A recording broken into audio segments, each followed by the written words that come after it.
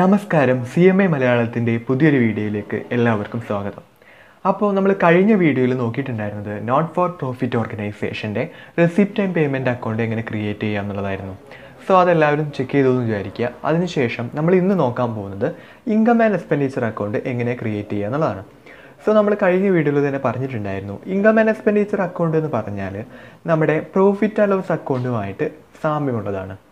അതുപോലെ തന്നെ income and expenditure അക്കൗണ്ടിൻ്റെ ഫോർമാറ്റ് എന്ന് പറയുന്നത് റെസിപ്റ്റ് ആൻഡ് പേയ്മെൻറ്റ് അക്കൗണ്ട് എന്ന് പറഞ്ഞപ്പോൾ നമ്മൾ റെസിപ്റ്റ് സൈഡിൽ ഡെബിറ്റ് സൈഡിലും അതേപോലെ പേയ്മെൻറ്റ് ക്രെഡിറ്റ് സൈഡിലുമാണ് എഴുതിയിട്ടുണ്ടായിരുന്നത്. എന്നാൽ ഇൻകം ആൻഡ് എക്സ്പെൻഡിച്ചർ അക്കൗണ്ടിൽ നമ്മൾ ഇൻകം ക്രെഡിറ്റ് സൈഡിലും എക്സ്പെൻഡിച്ചർ ഡെബിറ്റ് സൈഡിലുമാണ് എഴുതുക. എന്നാൽ നമ്മൾ പറയുമ്പോൾ ഇൻകം ആൻഡ് എക്സ്പെൻഡിച്ചർ അക്കൗണ്ട് തന്നെ പറയാം.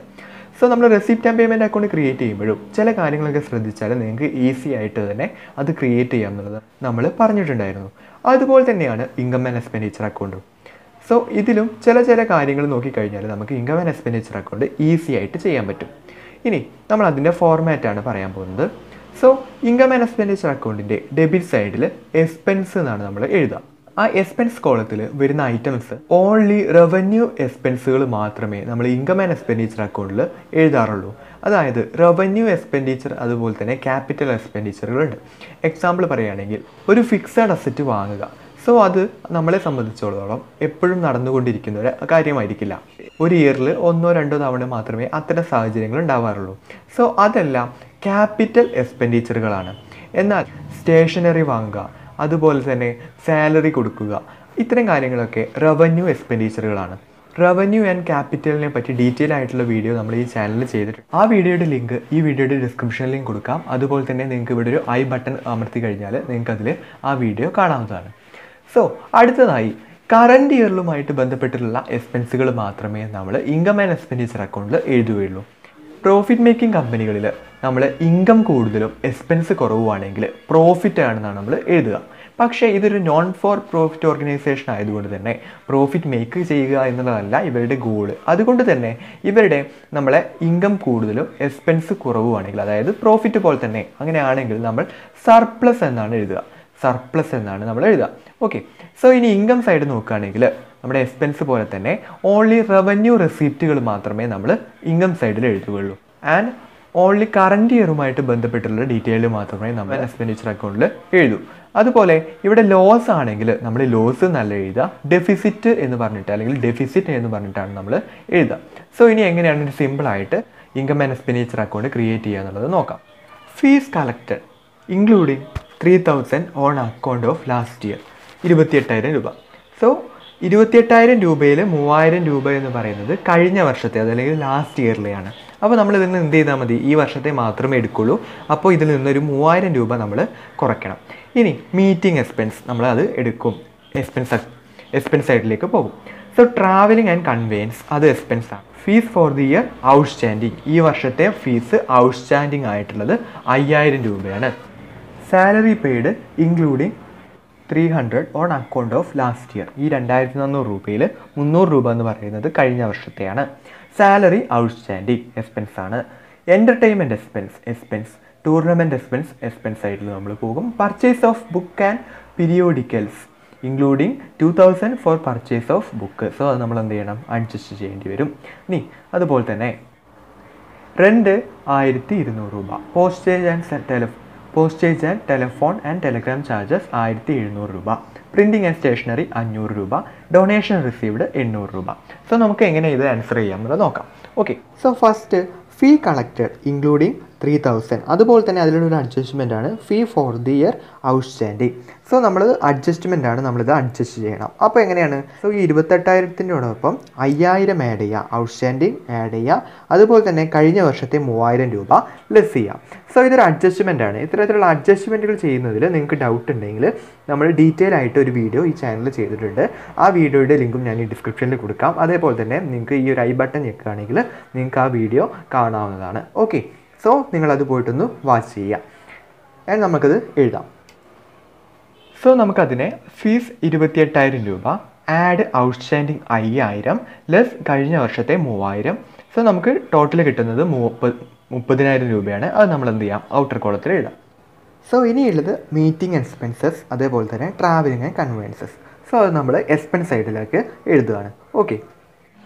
സോ ടു മീറ്റിംഗ് എക്സ്പെൻസസ് 2000 രൂപ, ടു ട്രാവലിംഗ് എക്സ്പെൻസസ് 800 രൂപ നമ്മൾ എക്സ്പെൻഡിച്ചർ സൈഡിൽ എഴുതി.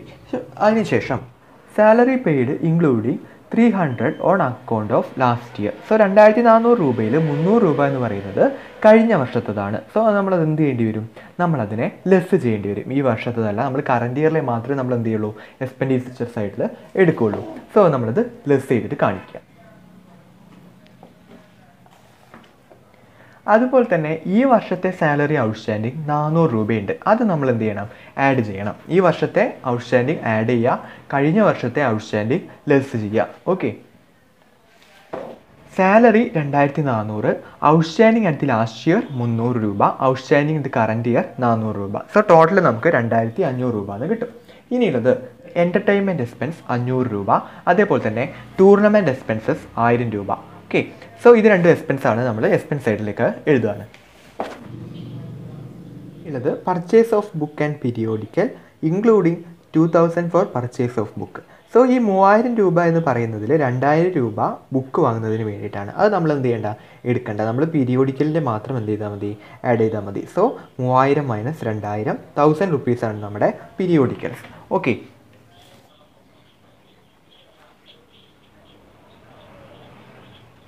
Rent, postage and telephone, printing stationery, ഇത് 3 എക്സ്പെൻസ് ആണ്. അത് 3 നമ്മൾ എന്ത് ചെയ്യുക? എക്സ്പെൻസ് സൈഡിലേക്ക് പേസ്റ്റ് ചെയ്യാം. ഓക്കെ,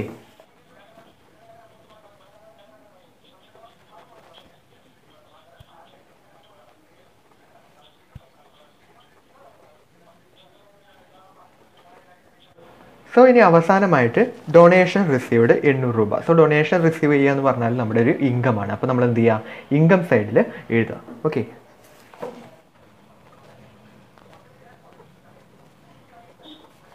അപ്പോൾ ഇൻകം ആൻഡ് എക്സ്പെൻഡിച്ചർ അക്കൗണ്ടിൽ നമ്മൾ എല്ലാ ഐറ്റംസും എഴുതി കഴിഞ്ഞു. ഇനി എന്ത് ചെയ്യുക? രണ്ട് സൈഡും കൂടി ടോട്ടൽ ചെയ്യുക. എന്നിട്ട് ഏത് സൈഡാണ് കൂടുതലുള്ളത് അത് നമ്മൾ എഴുതുക. അപ്പോൾ ഇൻകം സൈഡാണ് കൂടുതലുള്ളത്. സോ 30,800 രൂപ എന്ന് പറഞ്ഞിട്ട് നമ്മൾ എന്ത് ചെയ്യുക? ടോട്ടൽ എഴുതുക. 30,800 രണ്ട് സൈഡായിട്ട് എഴുതുക. അതിനുശേഷം അപ്പോൾ ഈ ഇൻകം സൈഡാണ് നമ്മുടെ കൂടുതലായിട്ടുള്ളത്. സോ ഇൻകം സൈഡിൽ നിന്ന് നമ്മുടെ എക്സ്പെൻസ് കുറയ്ക്കുമ്പോൾ നമുക്ക് എന്ത് കിട്ടും? പ്രോഫിറ്റ് കിട്ടും. പക്ഷേ നോട്ട് ഫോർ പ്രോഫിറ്റ് ഓർഗനൈസേഷൻ ആയതുകൊണ്ട് നമ്മളതിനെ സർപ്ലസ് എന്ന് പറഞ്ഞിട്ടാണ് നമ്മൾ എഴുതുക. സോ ടു സർപ്ലസ് എന്ന് പറഞ്ഞിട്ട് എന്ത് ചെയ്യുക? ടോട്ടൽ ഇൻകത്തിൽ നിന്ന് നമ്മൾ എക്സ്പെൻസ് കുറച്ചതിന് ശേഷം ഉള്ള എമൗണ്ട് നമ്മൾ സർപ്ലസ് എന്ന് പറഞ്ഞിട്ട് എഴുതാം. സോ സർപ്ലസ് കിട്ടുന്നത് എത്രയാണെന്ന് വെച്ചാൽ 19,600 രൂപയാണ്. അപ്പോൾ ഇത്രയും സിമ്പിളായിട്ട് നമുക്ക് എന്ത് ചെയ്യാൻ പറ്റും? Income and expenditure account create ചെയ്യാൻ പറ്റും. സോ ഈ പ്രോബ്ലം കഴിഞ്ഞു. അപ്പോൾ ഇൻകം ആൻഡ് എക്സ്പെൻഡിച്ചർ അക്കൗണ്ട് നമ്മൾ ക്രിയേറ്റ് ചെയ്യാൻ വേണ്ടി പഠിച്ചു. ഈ വീഡിയോയുടെ ആദ്യം പറഞ്ഞ പോലെ തന്നെ കുറച്ച് കാര്യങ്ങൾ പഠിച്ചു കഴിഞ്ഞാൽ income and expenditure account create ചെയ്യാൻ വളരെയധികം എളുപ്പമാണ്. സോ അതൊക്കെ ഒന്ന് ശ്രദ്ധിച്ചാൽ നിങ്ങൾക്ക് 100% മാർക്ക് വാങ്ങാൻ പറ്റും. സോ അഡ്ജസ്റ്റ്മെൻറ്റുകളെ പറ്റി ഈ വീഡിയോയിൽ ഡീറ്റെയിൽ ആയിട്ട് പറയാത്തതിന് കാരണം നമ്മൾ ഓൾറെഡി അഡ്ജസ്റ്റ്മെൻറ്റിനെ പറ്റി ഒരു വീഡിയോ ഈ ചാനലിൽ ചെയ്തിട്ടുണ്ടായിരുന്നു. സബ്സ്ക്രിപ്ഷനൊക്കെ വെച്ചിട്ട് ഒരുപാട് അഡ്ജസ്റ്റ്മെൻറ്റുകൾ നമുക്ക് ഇൻകം ആൻഡ് എക്സ്പെൻഡിച്ചർ അക്കൗണ്ടിൽ അതുപോലെ തന്നെ നോട്ട് ഫോർ പ്രോഫിറ്റ് ഓർഗനൈസേഷനിലും ധാരാളമായിട്ട് ചോദിക്കാറുണ്ട്. അപ്പോൾ ആ ഒരു വീഡിയോ നിങ്ങൾക്ക് കാണാൻ പറ്റുകയാണെങ്കിൽ നിങ്ങളത് കാണുക. സോ നിങ്ങൾക്ക് അതിന് കൂടുതൽ ഹെൽപ്ഫുൾ ആയിരിക്കും. ഓക്കെ, അപ്പോൾ ഈ ചാനലിൽ നമ്മൾ +2, CA, CMA തുടങ്ങിയ കൊമേഴ്സുമായിട്ട് ബന്ധപ്പെട്ടിട്ടുള്ള വീഡിയോകളാണ് ചെയ്യുന്നത്. അപ്പോൾ എല്ലാവരും ഒന്ന് ലൈക്ക് ചെയ്യുക, ഷെയർ ചെയ്യുക, അതുപോലെ തന്നെ സബ്സ്ക്രൈബ് ചെയ്യാനും മറക്കരുത്. നിങ്ങളുടെ സുഹൃത്തുക്കൾക്ക് ഇത് ഷെയർ ചെയ്യുകയാണെങ്കിൽ ഒരാൾക്കും കൂടി ഇത് ഹെൽപ്ഫുൾ ആവില്ലേ. അതുപോലെ തന്നെ +2 പഠിക്കുന്ന കുട്ടികൾക്ക് വേണ്ടിയിട്ട് മാത്രം, +2 കൊമേഴ്സ് പഠിക്കുന്ന കുട്ടികൾക്ക് വേണ്ടിയിട്ട് മാത്രം നമ്മളൊരു വാട്സപ്പ് ഗ്രൂപ്പ് ക്രിയേറ്റ് ചെയ്തിട്ടുണ്ട്. സോ അവർ മാത്രം എന്ത് ചെയ്യുക? ആ ഗ്രൂപ്പിൽ ജോയിൻ ചെയ്യുക. അതിൽ ബാക്കിയുള്ള സബ്ജക്റ്റുകളൊക്കെ നമ്മൾ ക്ലാസ് എടുക്കുന്നുണ്ട്.